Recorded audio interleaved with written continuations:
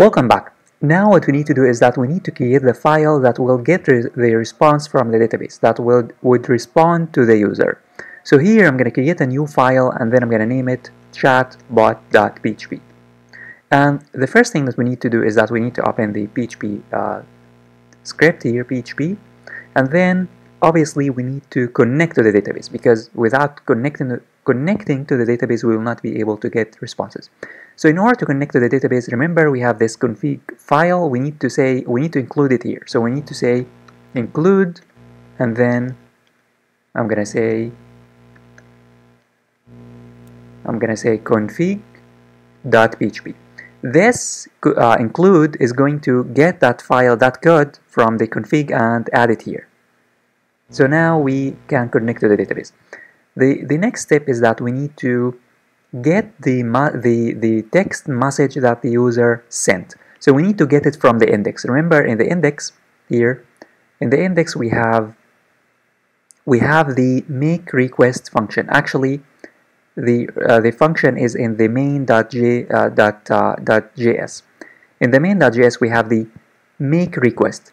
This function will connect to the chatbot. So this function will send the message from the JavaScript to PHP. So the message is this, message text. So the message is message text. And in order to send this message from here to PHP, we need here to pass the URL. So the URL is chatbot.php. So we need to say here chatbot.php. And then since this is a GET request, we need to say question mark, and then we need to give this a key. We need to give it a parameter, a key. I'm going to say message. So message is going to be equal to, and then we can append the message. So the message is message text. So I'm going to say here plus, and then message text. Now this message text will be stored in a parameter called message, in a get parameter. And now this chatbot.php file, PHP will be able to recognize this message. We'll be able to get that message. So let me save now, and let's head on over to PHP. Now PHP will be able to get that message. And in order for PHP to get that message, PHP should use the get parameter. So the get here, we need to say get, and then the value. And then the key that we stored the value in. So we store the value, we store the message text in a key called message. So we should say here get message. This is going to get us the message. However, we cannot get the message like this immediately, because sometimes there might be there might not be any message. So we first need to check whether we have a message or not. So we need to use if statement. I'm going to say if, and then is set, and then get message. If this message is set, meaning that if we have the message, if user sends a message, then we can here continue, and then we can send this message to the database in order to get a response. So this is the first step. So let me add here a comment so that you understand. I'm going to say here, if user sends a message, then get it. So in order to get the message now, we need to say here again get, and then message, and then I'm going to store it in a variable called message. Message is equal to get message. Now we got the message and stored it in a variable called message. The next step is that we need to take this message and send it to the database to compare it with the text field. So we need to, here in the database, we need to compare the message with this field. So if the message is high, we need to compare it with one of these in order to get a response.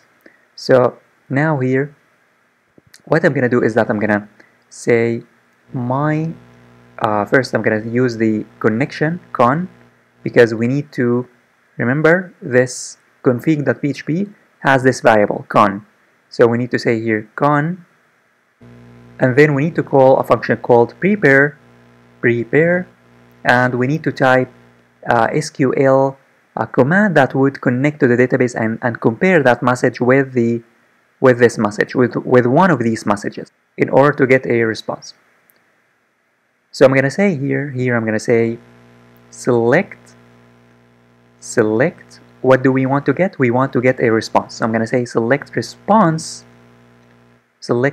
from which table? From the messages table. From messages where text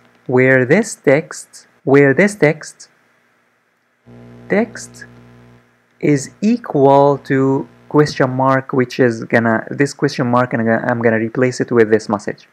And then we need to say limit 1, because we want to limit the result to 1. We want to get only one response. We cannot, we don't want to get so many responses. We only want one response. So now, here, by the way, I should say messages, because the name of the table is messages. Now we need to replace this question mark with this message. So we need to say here,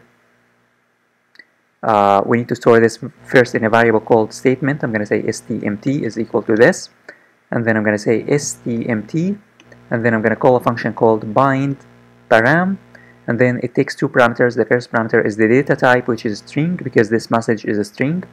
The second parameter is the message itself, message.